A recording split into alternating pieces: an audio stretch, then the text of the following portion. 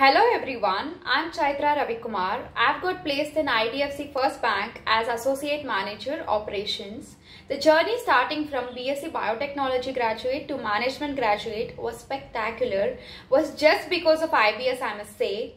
The comprehensive effort put by the faculties and the placement department, to groom us, build us and to enhance our skills, starting from resume building, effective self-introduction, packed sessions where all the company selection process and criteria are made aware of, the rigor aptitude sessions.